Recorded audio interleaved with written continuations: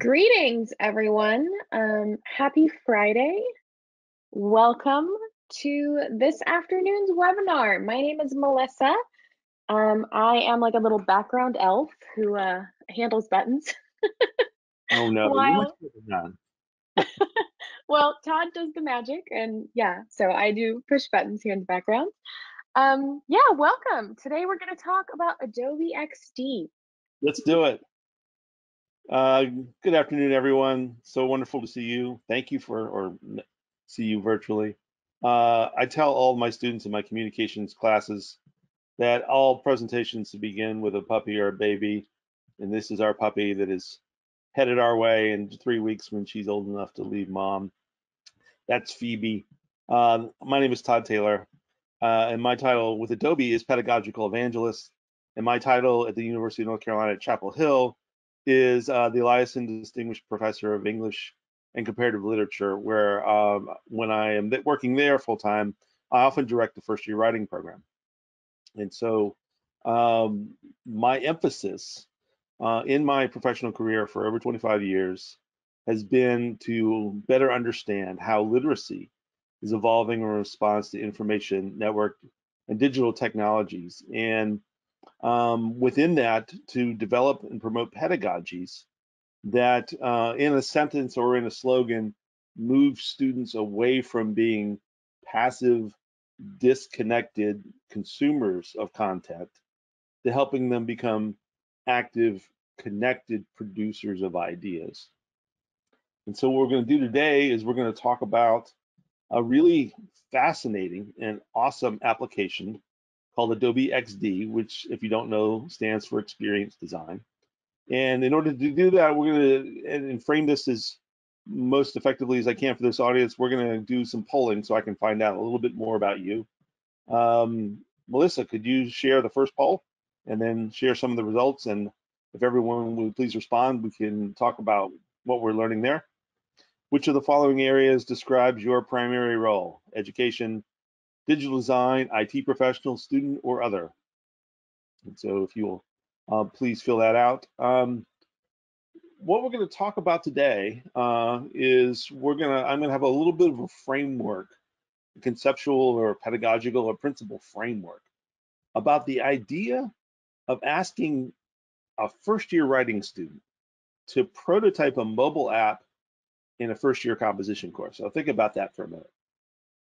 An English student in an English class is prototyping a mobile app. Now, many of you might be interested in this particular webinar from the perspective of someone who teaches design or UX, UI, and hopefully this will be informative for you. But I just want to declare out front, this is not going to be an expert webinar on how to make expert UX designers. This is trying to conceive of how we might use these increasingly powerful technologies and tools to drive transformation across the curriculum. And so, Melissa, do you have any poll results to share so far? Yes, we do. We are heavy in education today. So we've got 62% education. And then right after that, we've got actually 18% with digital design. And then the rest is single digits right now, but lots of education today. Awesome. All right. And so if you do the second poll, now that we know we're mostly educators, 2/3 roughly. And so what you're going to get is we're going to do this initial kind of conceptual framework for about 10 minutes. We're going to talk about what it means to be literate today. And then I'm going to give you an actual lesson plan and a module that you can then take in front of your class to pick up this idea and run with it. I guess theoretically as early as Tuesday if you wanted to. In the second poll, if you work in education, select all of the choices below that currently apply to you in significant ways. So hopefully this is formatted as multiple choice or multiple answer, not a single choice. So instructor, instructional designer, staffs, administrator, student. And student is intentionally meant to include graduate students because that is certainly where I got my start in this world of instructional technology. As a graduate student, teaching faculty members how to use an email account in 1995, which was quite an event. It took 2 weeks back then to make that happen. And so I'll go ahead with this presentation and talk about what we're going to do today. This webinar reimagines the classic problem solution paper as a mobile app prototype using Adobe XD. The approach will be appropriate for students and educators across the disciplines, wherever critical problem solving and design thinking might be used to achieve learning outcomes. And let me emphasize this. The goal is not to learn how to prototype mobile apps. The goal is to use the power of mobile apps to leverage delivering learning outcomes anywhere across the curriculum. And so do you have any poll results to show so far, Melissa? Yes, we do. Before I tell you, I am getting a message or two saying they can't access the poll. So I'm sorry that's happening to some of you guys. I am getting a lot of answers though. So some of you might try leaving the webinar and coming back. But No, Todd don't Taylor, leave the webinar. Don't leave the come webinar. back. Come I'll back just is what I'll I said. just feel you. Um, I'll get Well, the message. those who are able to answer, I've got 58% instructors and 43% instructional designer. Okay, so Um, almost an even split yeah, there. Good. All yeah. right. And the next poll is the next poll the one about first year writing? Yes, it is. Let's put that one up there next. Okay. And so I've spent my professional life directing writing programs, and so this is something that is important to me. And I don't care about my feelings. I'm more interested in honesty here. If you're not an educator in the humanities, what is your feeling about the experience of first year college composition courses? And try to relate this from a student's perspective, either what you might have meant or experienced as a student or what you believe students' experiences are right now regarding first year college composition courses. Would most students, including yourself, say that they are fantastic, they're okay, they're ambivalent, they are disliked, or they are despised? And be honest here. Don't worry about my feelings. I've been living with this callous reality for a long time. And so as we're wrapping up that poll, the kind of assignment we're going to be talking about today is aimed at students with absolutely no experience in UX or UI design. The point of the approach is to promote engaged, transformative teaching and learning in any class with any set of learning outcomes. The assignment and the idea we're going to look at today, it would be appropriate for a very early first experience for future UX, UI people. But this approach is not intended really to be an introductory course in UX, UI design. So what are the results of that poll? Well, we have 30% ambivalent. That's We that's do the have, high water mark. That's right. yeah, we do have 40% of okay. Okay, Um, good yeah, to know. and I mean we've got 6% despised actually. So we've got some strong feelings, but a lot of not so strong feelings. What about disliked? I didn't hear about that. Disliked 11. Okay, so we Yeah, get the picture. And thank you for that poll. If you could get it off my screen, that'd be great.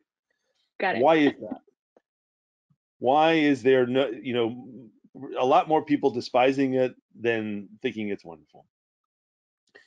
A lot of people believe it's because that kind of experience is really academic too often, in the worst sense of the word, meaning that they're doing something only to please a teacher in a very limited bandwidth that doesn't have much connection to the lives they're bringing to school or the futures they see ahead of them.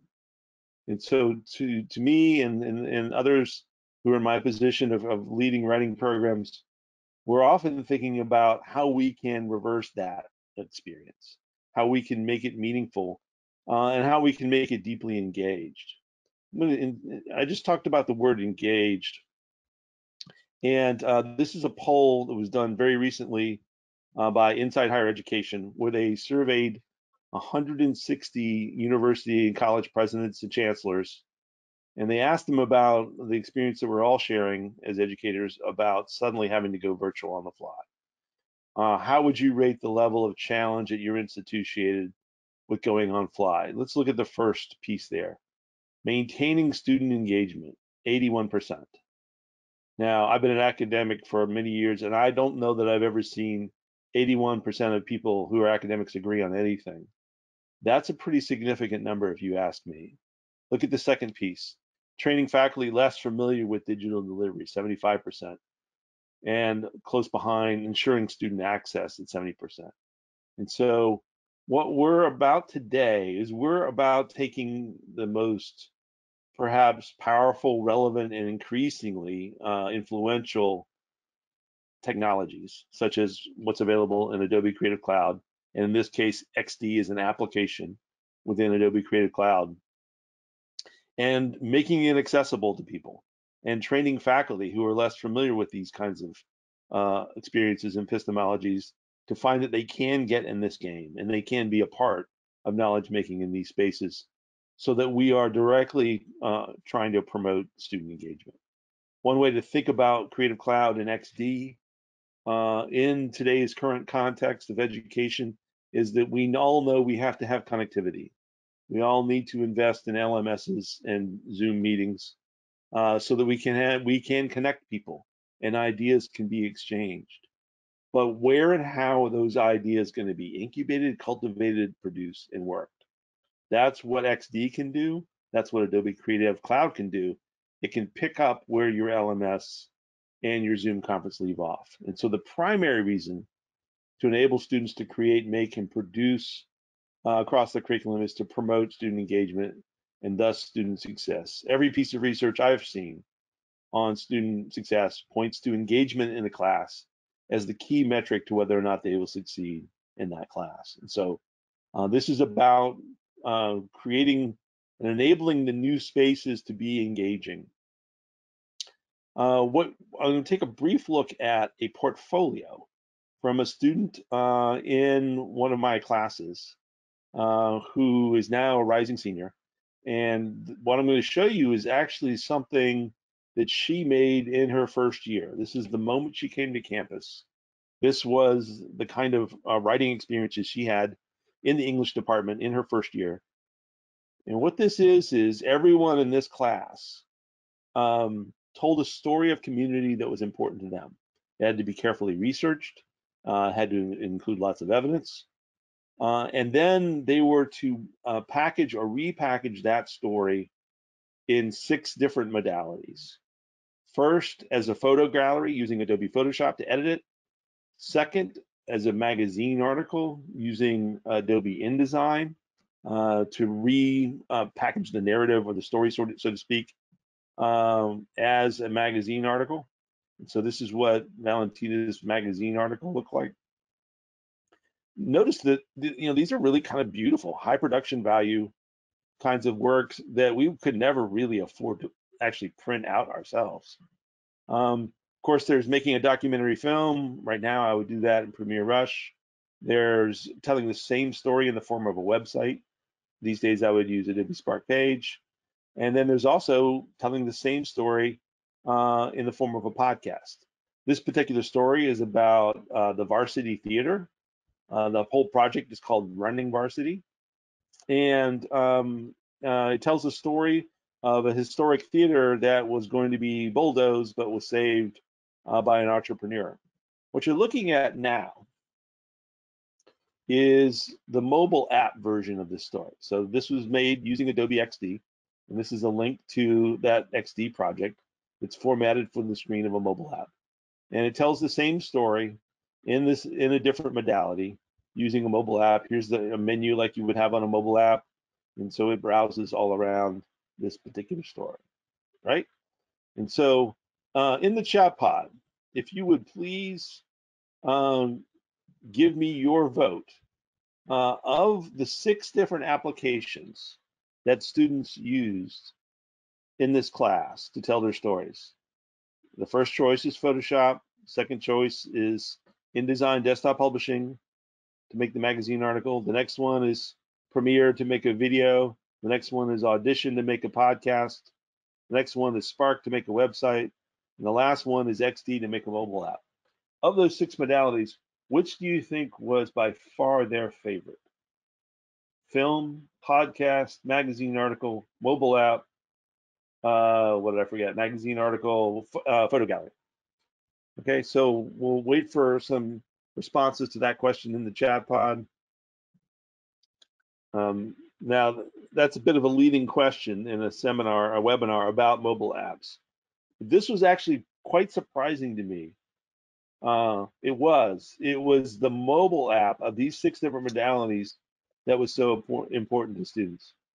And why would that be? I thought to myself. Now, I've always been, fascinated by filmmaking, and I've, been involved with service learning, documentary filmmaking, and telling stories of community and social justice for over 20 years. And I grew up idolizing Steven Spielberg and Star Wars and The Godfather, and I wanted to be a filmmaker like that, right? And my theory is that that's because that was really powerful, and it was inaccessible to me. There was no way I could do that. And so, in crudely Marxist terms, those people were controlling the means of production in our world today, and I wanted to be a player in that space. I wanted to, touch that magic. And so my theory for why students like the XD unit so much compared to the other modalities is that it has that kind of power for them. Before they took my class, they had no way to even begin to prototype or play in that space of that small screen that is so powerful and prevalent in the world today. They've all grown up making videos and putting them on YouTube and Instagram since they were probably born. Making movies now isn't that special. But being able to control that mobile app space, that's something pretty unique. And so here enters Adobe XD, which is an absolutely amazing experience. It's quite different than a lot of the other applications. And if you ask me, I think it's the future of all of Creative Cloud, the kind of interface, the kind of experience, the kind of engineering, the kind of design, the kind of creativity that you can generate through XD. When XD came out, it had a great tagline, which said something like being able to create at the speed of thought, which I thought was amazing. And I had the great privilege of actually meeting the CEO of Adobe for, I think, maybe 5 minutes once. And I don't know how or why, but the conversation immediately got to XD and how I asked him to reveal whether or not he thinks all of Creative Cloud is going to eventually collapse into XD, and that's going to be the one interface for all of this power. And we kind of laughed about that because it wasn't true yet, but that's my conspiracy theory. That the experience of XD is just so different and powerful that it's really something to try. In all of my other webinars, I have been sort of leading up to this kind of deeper dive into these applications where so much of the action is happening. The first webinar I did in this series was about Spark and how you can use that to create lesson plans. And then increasingly, we've got deeper and deeper into concepts such as this one here that I gave a couple weeks ago, trying to explain Adobe Creative Cloud as a kind of mobile makerspace. And so if you've heard about a makerspace on campus, they often have stations like a prototyping station where you can make things in 3D printers, large scale format printing. They used to have Photoshop, photo darkrooms. They don't do that anymore. They often have green screen studios and sound booths. They always have a space to collaborate. And in one particular, more than one particular makerspaces, they're industrial showing machines. What happens now, though, in the new context is that as valuable and as wonderful as these incubators of knowledge production are, been made kind of obsolete in some ways by the need to be able to do this kind of engaged, deeply entrepreneurial, active student learning remotely at a distance on a smart device, on a smartphone, wherever a student might be. And so that portfolio that we just looked at, we kind of, hopefully, I don't know if this animation will work through the screen lag, but if we can think about these stations in a virtual makerspace as being XD for prototyping, InDesign for printing, Photoshop for photo editing, Premiere Pro for video editing, Audition for podcast editing, Spark for, I like the idea of stitching things together, and the entire Creative Cloud itself as a collaboration space. That explains the orientation that we're looking at here in thinking about the idea of what XD could do anywhere across the curriculum, not just in a design class. Whenever we're thinking about any technology or any choice we're making, we always want to consider the excuse me, the affordances and limitations of those choices. There's always going to be something that's enabled and other things that are going to be restricted. And so we want to reflect on those before we make the choice, but then after we make the choice. And so in using XD in the way that I'm talking about today, here are the advantages or the affordances I see of doing that. The first is what we've already been talking about, students participating in the modalities that matter. Again, in crudely Marxist terms, these are the means of production and now education in our cultures and economies today. And I've always thought that it was my job, speaking for myself as a faculty member, to help my students be able to play in those spaces, to be able to control those means of production. It is possible to use XD as a really great way to teach novice nodal, or let's call it web design, with a pretty flat learning curve compared to coding HTML, or even I would say using something like WordPress. So you can begin to teach the basic principles of that kind of design and building in a space that's private. Because think about it, most of the time when you're building a web page, for instance, in WordPress, you can password protect it sometimes, but that's out in public. And in educational spaces, a lot of times we need to do things that are private. The other affordance that XD has it is next generation engineering experience and design in terms of an application. The experience you have with this is nothing like, I shouldn't say nothing like, it's much more pleasant than the experience of trying to learn Photoshop 15 years ago, where the interface was overwhelming. There was no clue of what you're supposed to do next. As soon as you clicked on something, you went down a rabbit hole and you couldn't find your way out. This new experience has been engineered from the first line of code to be really intuitive. And so as you click on the text tool, automatically the control panel for text pops up, right? That kind of experience is amazing. The kind of learning outcomes that can be enabled through XD include creative problem solving, digital literacy and agility, and project management. The limitation of it is that these are just prototypes. In most cases, well, really in all cases, they are not actual mobile apps. Actual real live mobile apps take coding and they have back ends to them that interface with data systems. But this is a professional grade tool. This is what professional mobile app designers are using to design those experiences now. It's just that you're not going to then go buy this app on in the app store because doesn't have that level of functionality behind it. There are some functions missing. And for instance, right now you can't put in a hyperlink, which is kind of befuddling to us, but I know that there's a really good engineering reason for it. I just don't know what there is. It is certainly compared to Adobe Spark, just a little bit beyond the novice beginner, the learning curve.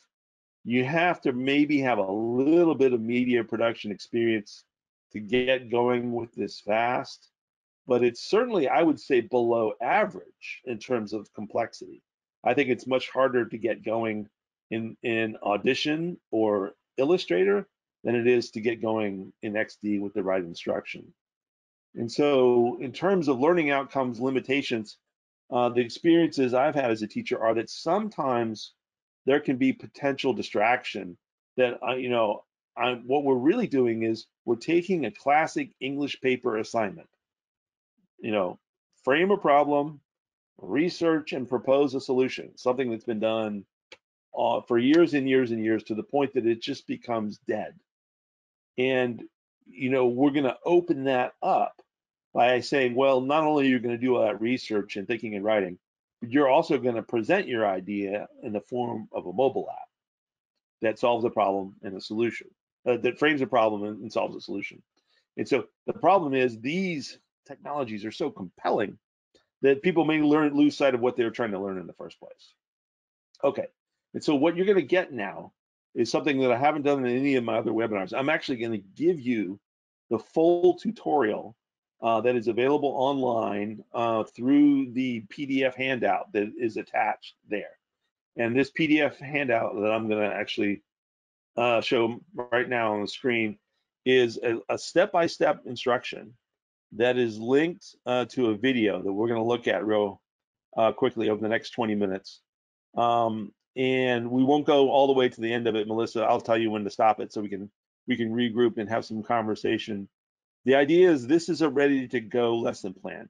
And what you're going to learn from this lesson is like how I go about teaching this kind of thing to novices and beginners, where what we've done is we've taken the basic moves of an app design, which are creating artboards, then organizing the artboards into a structure to create an interactive design, and then putting content into that and defining the way all the different interactions between all the pieces work in a very simplified genre.